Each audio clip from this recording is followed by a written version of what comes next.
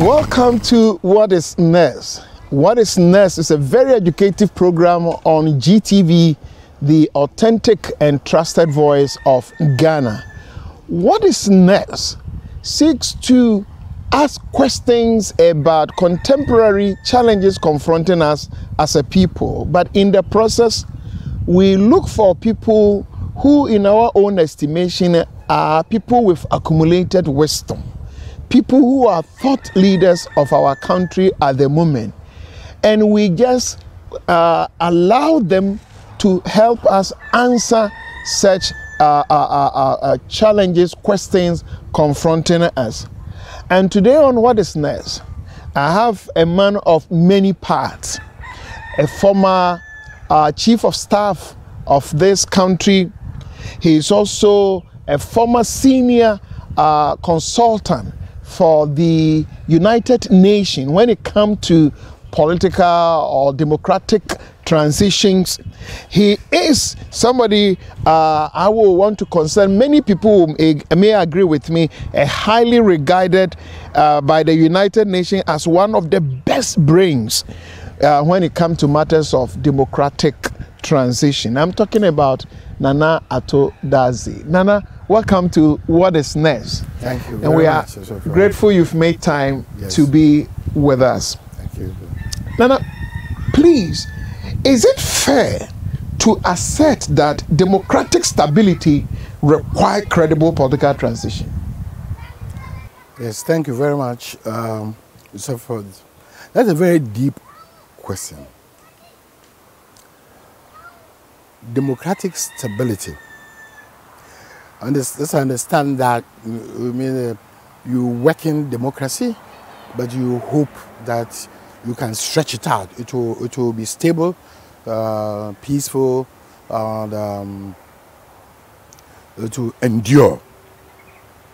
I think that the only way to create an enduring political stability or stable state is to ensure that the end cogs are properly handled. We talk about the political transition. You see, the political transition, democratic process itself is underpinned in our constitution by multi-partyism. The assumption is that there won't be one party state. Our constitution bans that because of our own history. So the democratic process that we engage in involves multi-parties. So multi-parties involved in this enterprise is intended that at a point in time, there may be a change. Now, what happens when there's a change? How do you translate the party that was in opposition into the party that was in government? In Ghana, we've had about 7 changes or so, democratic changes, and elections, 7 elections, and about 3 changes. How do you transit from one government to another? If you don't handle that carefully, there'll be a slip. And it can be chaotic. We can drive that.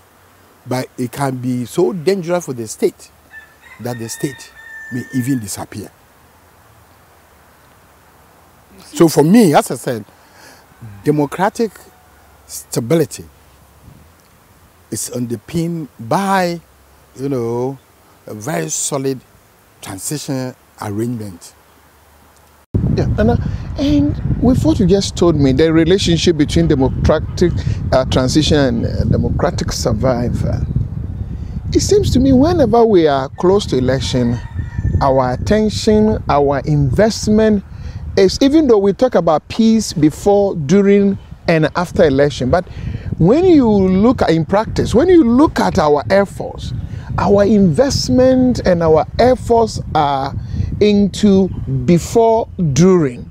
we seem not to do much about political transition. I don't know if my observation is right. Yeah. So you're absolutely right. Indeed, it's not only Ghana. It's a phenomenon that's dominated largely our new world. You know, pursuant to the third democratic order, as we say, many countries suddenly in the 60s, you know, had independence thrown at them, you know, because of the post-World War II disengagement exercises and all that. The world has changed. In 1960 alone, I believe more than 60 African countries or something like that became independent, you know. And these people haven't ruled themselves before. They haven't been in governance in ordinary public arrangement that we know today, ever. That all of a sudden, you know, is thrown at them. How do they transit? It's a very difficult situation, and like I said, all over the world, it's particularly in Africa, it's a phenomenon that it's gained. After the independence, power was given to the big, you know, men who fought for the independence, as it were. Kwame Nkrumah, Nyerere, you know, Naza and all that. They, you know, took over the run. But they ran largely one-party systems until we came to a point in which, you know, there's a lot of opposition, dissent and all that. And today we've had this military, you know, intervention as an alternative to opposition, because a lot of the opposition was driven down, you know, by the one-party system.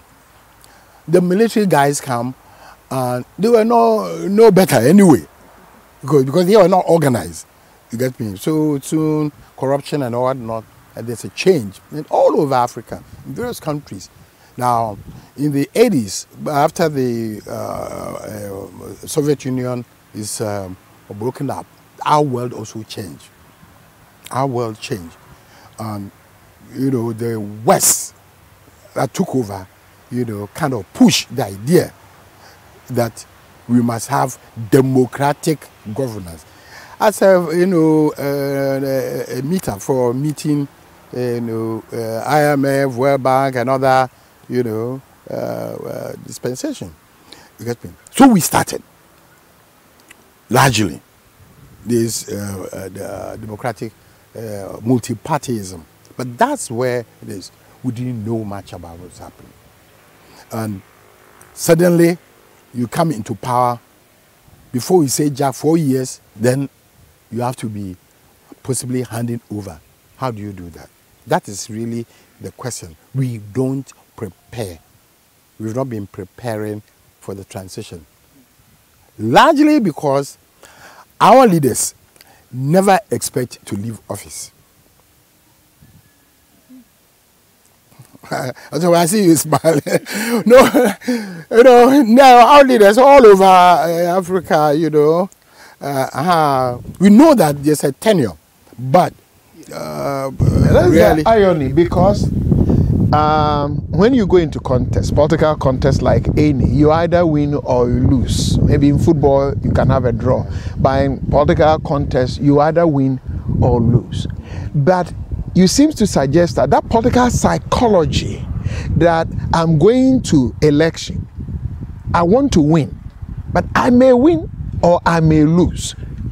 And like what I'm hearing you are saying that when we are getting ourselves, or our people are getting themselves ready, the mindset is I will win. It is a very critical point that you say. And so you can't have democracy without Democrats. You understand? Democracy without Democrats. You know. I want to hear more about that. Well, that's the point I'm trying to just taking off from what you're going. That, you see, we must have people who have democratic credentials, people who understand the name of the game. Actually, that look, you are elected by the people. will represent the people for a tenure. A time will come, you will leave office. Somebody else will take over and continue, whether from within your own party or outside your own party. You understand? If you have that mindset, that we'll do 2 years and I'm out. Professor Ali Mazuri made a statement, an astounding statement that Mr. John Rawlings, for instance, started as a maximum Democrat, ended up the greatest, one of the maximum despots, ended up one of the greatest Democrats. That's what he's started. I'm not saying, because at least when the time was up, he stepped down. Viewers, this is what is next. And I'm in conversation with Nana Dadzie, and he is saying that we cannot practice democracy without Democrat. What it means is that those who are contesting political power must work within the principles. What it means, among other things, is that they must have the mindset that when you go into contest, you may win or lose, and you psych yourself up for the outcome. It should not be a win at all costs. No, you may win, you may lose. And if we want to function under democracy, we must ourselves be Democrat. Nana, this issue you have just raised is both inter and intra. I have seen it between two different political parties. But it's also within the family that when individual political parties are doing internal politics, primaries, you must win or lose. The people must accept you or may have reason to reject you. And that has also not shown signs of Democrats, that people turn up to Mebodia, people fight, fathers also go independent and all that. I don't know what that also means. Well, I agree. I still have political transition in mind, that you represented us in Parliament, and the people get to a point and say, no, we don't want you. We want somebody else. You need to transfer power. But that has also been very smooth. Yes. What I would say that it's also part of the growing groans, the pain of democratic growth for us. We're still very young with our democracy. I mean, most African countries hovering around 20, 30 years. In democratic order, you look at the USA, we talk about 350 or 300 years or something like that, democratic process. They've gone through all these challenges. In UK, they've cut heads. With the Keynes, heads and all that. It's been a problem, growth. We don't have to go through that. You get me? The point I'm trying to make is that what we see at the national level is also true, even intra party. The examples even inter-party can be a lot more painful. You got me? It's also a question of selecting the best candidate to represent the party. That's all, as against the other side. And the extent to which people commit, I read some horrendous things about, a member or somebody who was running, putting out as many as 250 bicycles. Where do you get that kind of money from? And then when you lose, you say, I want to collect all my bicycles. You got me? And then there's, hula baloo. It's our cross board. All the parties, we have to work towards a deeper democratic, principles. The Constitution, as I said, indicated that the parties themselves must be run on democratic lines. Why do you run a democracy? The wish of the people to be diluted by the wealth of individuals within the party?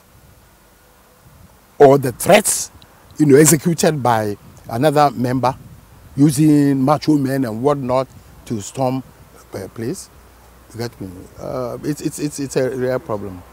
And the winner takes all type of multi-party politics in our country seem also to fuel the humiliation of the losers. And of course, the exuberant attitude of the victors. That's our current constitution itself, a challenge to smooth political transition. It is. I mean, you see, the winner takes all concept pushes us to a flat level where the winner takes everything, the loser gets nothing. You see, what it actually translates to is that the socio-economic circumstances of the winner, whether at the parliamentary or national, presidential or whatnot, suddenly, by our system, translated over bloated, he acquires the rights to grant all the contracts, whether in oil, whatnot, building, everything. And the winner gets nothing, you understand? That's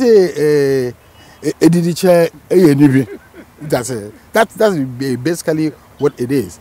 And it is this that is creating the tension out there, It is this that is creating the tension. But Ghana's peaceful elections have been built on trust and accountability. However, our political transitions have also served as serious triggers of political violence. Yes. I think it basically is because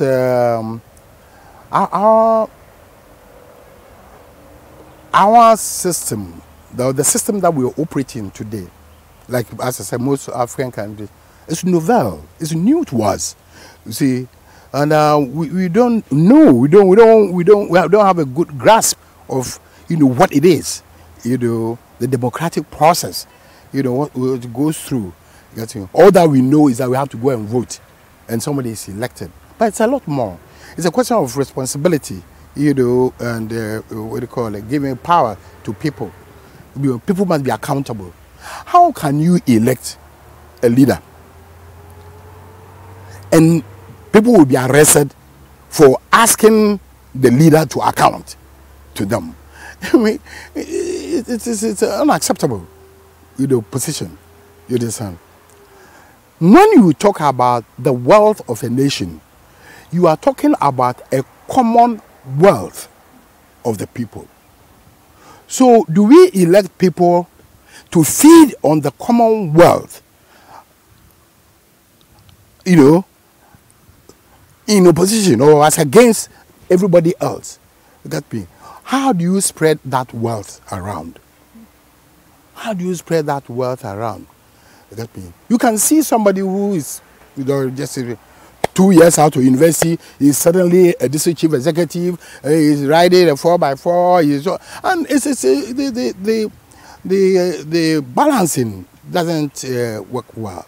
You see, somebody would have worked 40 years. He doesn't have this kind of largesse. You get me?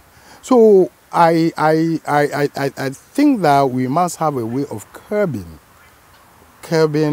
the excesses which we've introduced or permitted to come in as a result of the winner takes all. In some countries, prime ministers and whatnot, they ride bicycle. I don't know. I don't know a minister who will be riding a bicycle in this country. That be well. But Ghana has witnessed relatively peaceful political transition. Yes. Compared to other countries in the sub-region. But it's also true that our political transitions have created bad blood, name-calling, defamations, and you have seen these things before because you have seen transition in Ghana and other countries. Now why that? Well, I'm saying political transition for us in Ghana as well as in Africa is relatively new. novel, is that we want to put it. And we moved into these, uncharted seas as well, trying to hand over. In the year 2001, there had never been a real, a change of government through the ballot box from one government to the other. Ever since we left, we attained independence. 2001, I was chief of staff. We went to election, hoping to win. We went into the bush, campaigned. We came back into Accra. The results were called. We had lost. The next thing was, we should hand over power. What does that mean? How do you do it? What's the process? The other side, like you're saying, they were bursting with, enthusiasm. They say, well, have power, hand over the cars, hand over the... I mean, we were simply not prepared.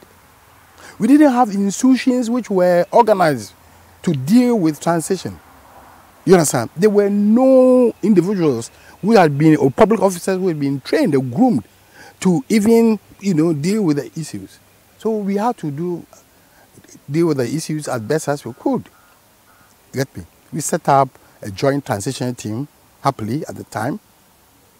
And then we went into subcommittees. I happened to be on the same committee with now President Akufo-Addo and others, They were demanding that we hand over as fast as possible. We find it difficult because we hadn't really organized ourselves. Because we didn't expect to lose. They probably didn't expect to win. Look at me. Because there's and at the back of it at the time was Rawlings prepared to hand over or not hand over. So it was a tense situation for all of us. And thank God we managed to go through. But you see, in the process, there's a lot of bad blood. Name calling and mudslinging, and I was, as chief of staff, I was supposed to have exported 600 cars, towards Ivory Coast. I mean, the country, the public service at the time didn't even have 200 cars. But in the newspapers, on the radio, I'm a human being. I felt it. You stolen medals, gold medals, which they imported into the country. I had to ask my assistant before he would tell me that, those medals, they keep them in the vault in the Bank of Ghana. So it's still there. But but there's a lot of accusations and whatnot. But they are all symptomatic of the fact that we didn't have systems, institutions, organizations to assist us in delivering the transition. And I'll come back to these systems, because now we have a Presidential or Transition Act. But the name calling has not changed. Rawlings to President Kufuor to Professor Atamels to John Mahama. You still have, any time we're having transition, stolen cars. You hear it, headline news. And before and the end, you don't see the stolen cars. You hear so-and-so has taken this. Is it a political strategy for people to just establish themselves, get to the mind of the people that we are ready, we are on them? Why do we do that? Because you have seen it how many times, and you say you have been affected. Why would somebody do that? That you have taken, say, 600 cars, knowing that maybe at that time, even Ghana, we could not afford. But somebody would do that. And I don't think the situation has changed. Well, why do we do that? Well, I think that how do you say, doom and gloom? I think we should left it. I think it will do a lot better as we go along. Just that the kind of stumble that we faced with within the last 3 years, 4 years, probably is needless. Why do I say this? Before 2008, we were caught up in this. The NDC had to hand over power in 2001. The NPP had to hand over power in 2009. Now, we found out that the complaints that the NDC made in terms of the attacks and on his people and all that, you know, on his personnel by the incoming government and after, you know, the trials and political prosecution and whatnot, were literally showing themselves up in 2009. Then if you look at the complaint list from NDC and NPP, 2001, 2009, you'll be amazed. They're almost the same. The two sets were just complaining the same. So the IEA, the political parties, actually, the Ghana political parties came together and said, we can't continue this way. They formed what they had, the Ghana political party platform. And they engaged consultants, you know, Mr. Kwame Mr. Kennedy, others, a PV of him, to look at what was wrong. What's wrong? Why is our politics so acrimonious? You get me? IEA jump in, Madame Jemensa's establishment at the time. All of us eventually were pulled on board. Justice VCRAC, Crab, myself, and Professor Kwame Lahoy were tasked to put the final document together. We did work, and it was placed before the parties endorsed it at various seminars and whatnot. And Parliament, you know, that's where passed the law.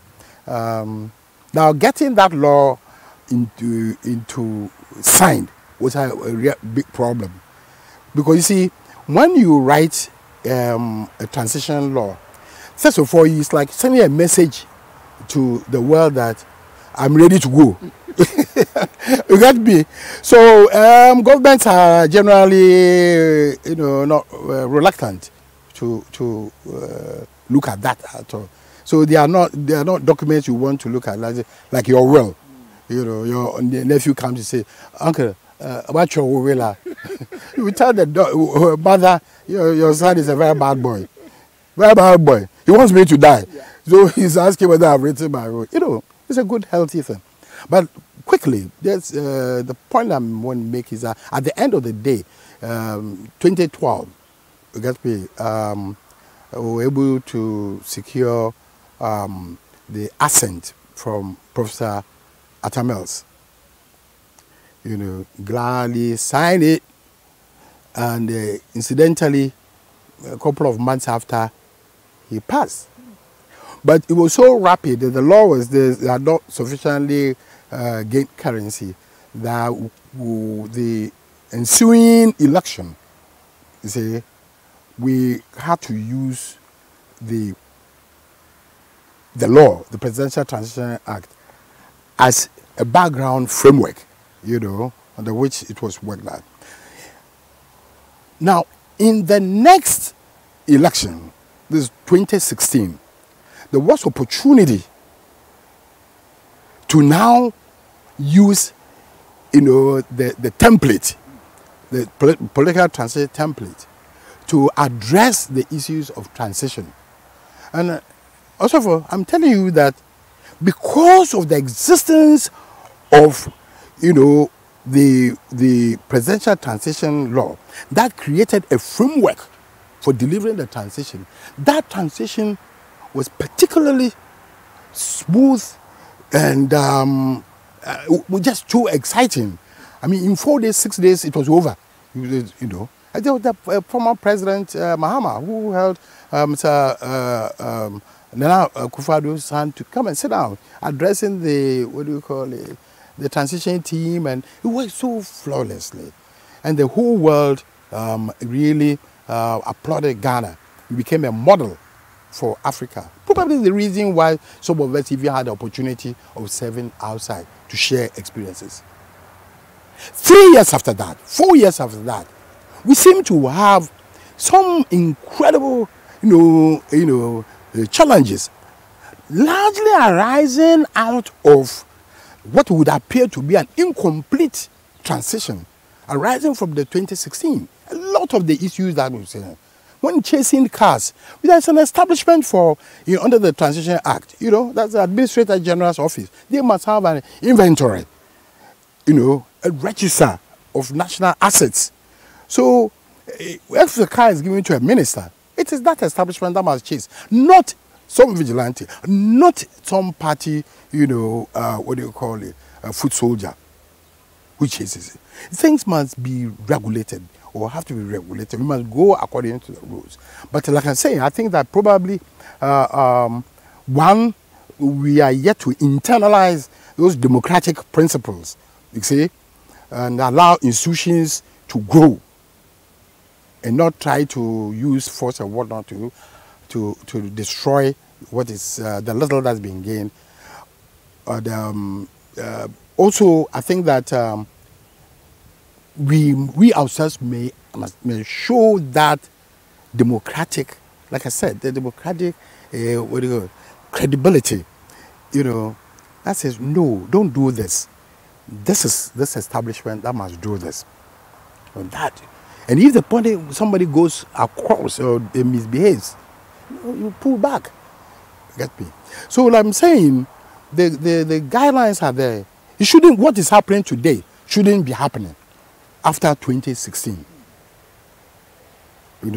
So I think maybe there will be the need to call around, get the parties back to the drawing board to discuss the way, to do a reflection, the way forward. And I want you to look straight into this camera and call for that meeting, because it's not been the best. The name calling, the defamation, we are going to election. And I will still go back to your earlier submission that we can't have democracy without Democrat. You go into election, you may win, you may lose. But the mindset must be whether I win or the people, I'll get the sovereignty, the people will vote for me or not. I'm a Democrat, I will accept. And therefore, the national conversation for us to continue the transitional arrangement that you are raising, please talk to my viewers. We may not know who is watching us. Yes, that's what I'm saying. It is important that when in the life of every nation, when you come to a certain point, you stop and you reflect. If what we are seeing is anything to go by, then the next 5 months can be turbulent. I think that's not the way we want to go. I think the parties must come around. We should have men of goodwill who should be able to pull the parties, pull them around. It should be possible for former presidents to be coming together, reflecting, find out, are we satisfied with what is happening? Former ministers and what we share experiences, you understand? And what people must understand is that no position is permanent in a political game of this type. No position is permanent. You see, for today, you may be in power, you may be throwing weight about exercising and whatnot. In 4 years, you may, in 8 years, there's a point of accountability. In the modern governance system, you see, that's the last thing is about, a democratic accountability. It is very important. And I think that at this stage, we should be able, on the quiet, to get leaders of thought, in the nation, to say, no, we drop our political, affiliation, and then look at the problem. After all, Israel and Palestinians, they will run 40 years or so fighting, but nobody knew that apparently there was a quiet meeting, quiet meetings, regular meetings in Norway or somewhere there, between the two sides to familiarize themselves, to try to disengage, try to reduce the tension, because the ordinary man in the street simply wants to be able to earn his keep, have, go back home and sleep in quiet. That's all. Get me? And I'm saying that we abandon Kramaka Akwada. The elders have an obligation to come together or call meetings. I mean, the religious leaders, they can take the lead. It happened. Actually, it happened in 1992. We had a very challenging situation like that. The churches, the union, they pulled together you know, Mr. Darocha and all of everybody. We went together, went on at the Black Star Square to what is the future. Reverend Stevens, you know, Bishop Stevens at the time, a big meeting to reflect on the country, to look at the future. You get me? I remember that there was that meeting where Mr. The NPP team at the time said the elections had been stolen, and it was a very strong movement towards taking another position. That's where Mr. Darocha said no. I tried this one man. He said no. No, I have always remember him for that. That he said, you let them run their term. We'll come back. 8 years later, I was sitting in a Ministry of Information office when the results were coming in and we had lost. I remembered Mr. Darocha. Viewers, this is what is next. And I'm in conversation with Nana Ato Dadzie, a former Chief of Staff and a senior consultant for the United Nations on Democratic Transition. And he is calling for a continuation of the national conversation on political transition. That these are at the attitude that after especially elections and we have to change government, the name calling, the defamation, character assassination will not go away if we don't work on it. And that is why he's calling that there's a need for us, maybe quietly, former presidents and former ministers of states and religious leaders, let's come back to that. Because even though we have a transitional act, we have not been able to overcome, if you like, that demon. And I hope and pray that somebody will hear this call and act upon it. And I want to quote a statement you've made somewhere some years ago. It has been attributed to you that records of post-election violence in Africa tend to indicate that majority revolve around transition issues arising from absent novelty, paucity of administrative, institutional, and legal framework for managing transition. Do you still stand by that statement? Oh, yes. I think this is basically the analysis some of us, did, and we are very clear in our own minds that, you see, there are minimum of 5 pillars during transition. You see, one, you must have a legal framework. You get me? You must have administrative setup that will back it. You must have an administrator. You understand? We must also even have, when I discovered myself, some kind of an hourglass syndrome. And these are things which are very important for us. The timing. If you don't address the transition along these lines, you run into trouble, because over the period, the administrator takes over the transition issues. The establishment, the institution manages it. You get me? There's a legal framework as to what to do, what not to do. Can a president, for instance, come into power and say, I'm not going to use the vehicles, the planes, the whatnot that my predecessor used, or a district chief executive? President Trump has the biggest hotel, he has the biggest plane, but he's compelled to use the White House. But that is the system. You understand? Now, transitional law is 1963. The U.S. transitional. How are we building the capacity of all those involved, whether into the legal framework, administrative, even earlier on you mentioned Reverend Stevens. Yes. How are we building the capacities of the 5 pillars and even others, so that a day will come? You keep mentioning the 1963 law of U.S. Yes. A day must come that Ghana can also quote our law and tell a better story. How are we building that capacity? A law is only good when it is known and understood it's only good and understood by the people, and then they activate it. You understand? They put it into action. But where do we stand? How many people know this law? How many organizations, the CSOs, even the churches and whatnot? I think it's a question of education. Education. We need to educate our people. But for now, we are coming to an election. Yes.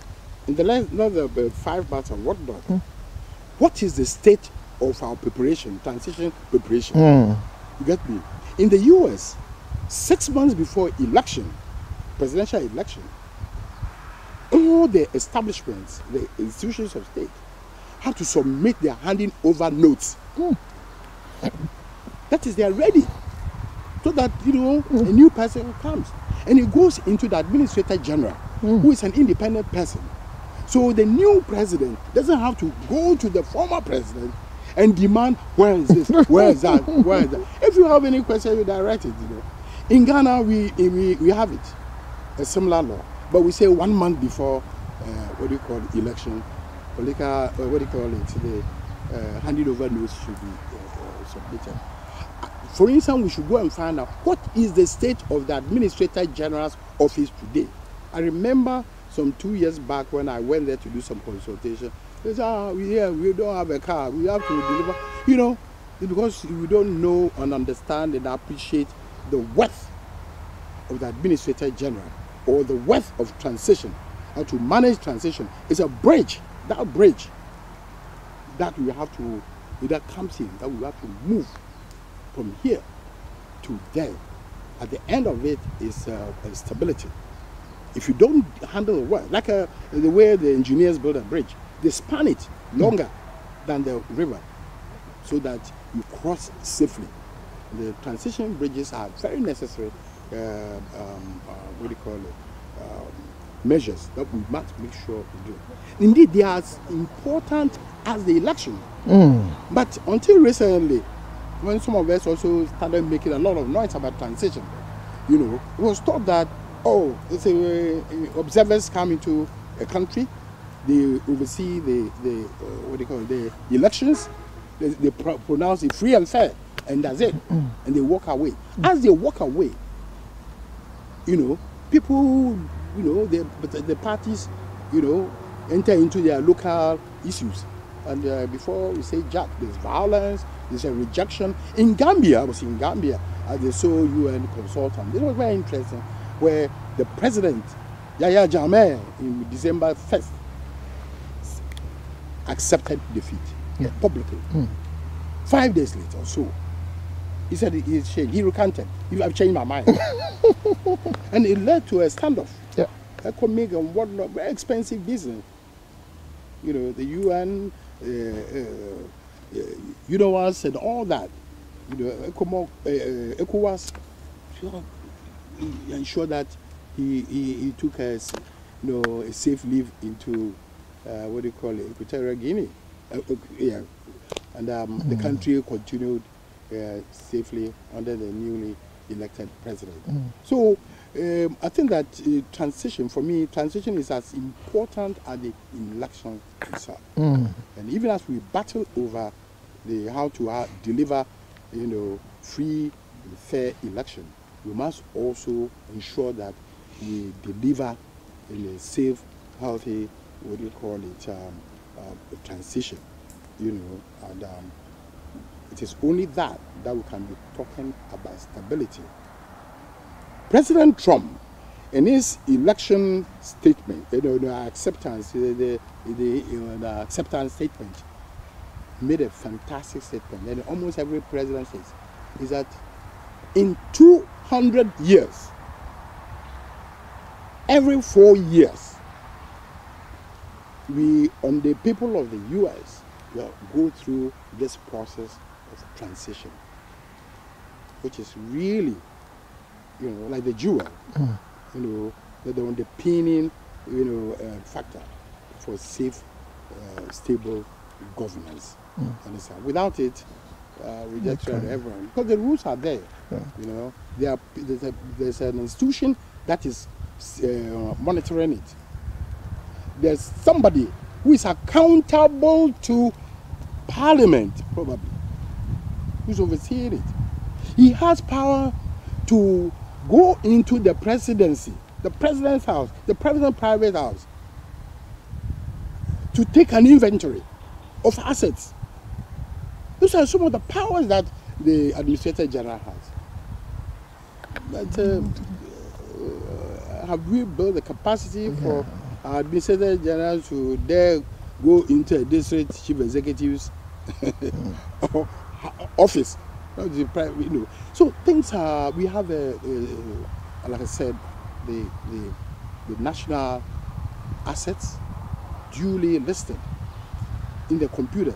So at any point in time, we know how many cars we have, how many aeroplanes we have, and whatnot, and the handing over process is actually from the Administrator General to the incoming government. How it lessens the area of what do you call it? Nana, maybe in 30 seconds, you have made a very important statement that elections are as important as the transition. Yes.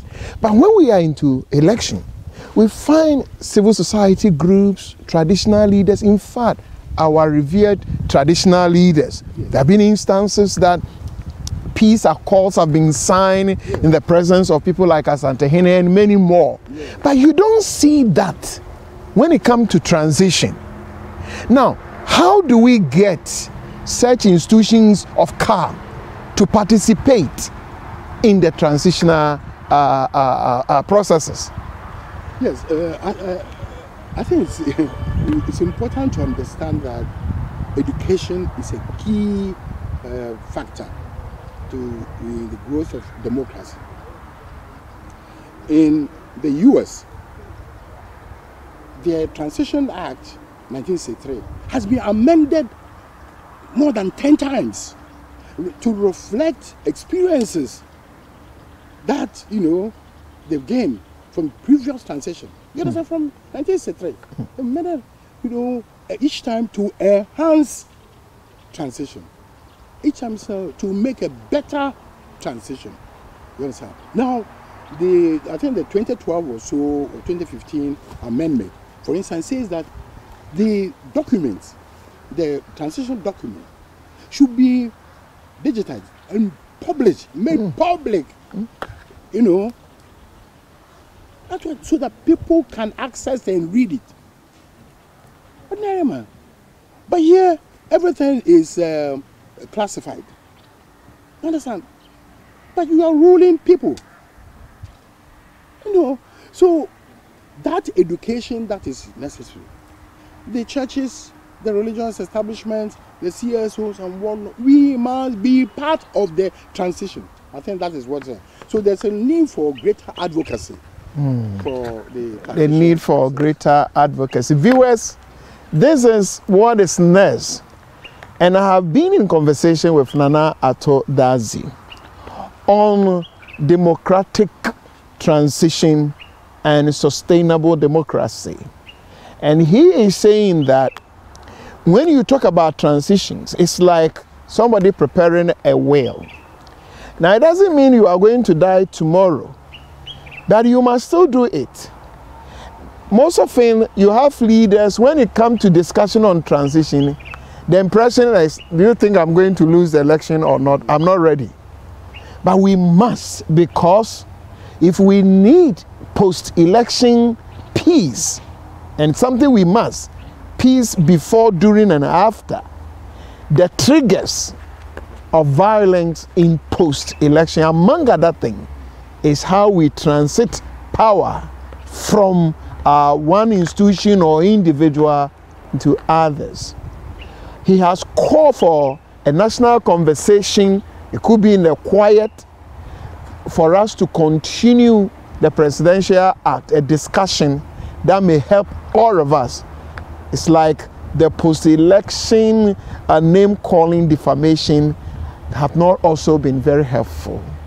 My name is Opuni-Frimpong. I come your way same time next week, God willing. Until then, may God bless our homeland, Ghana,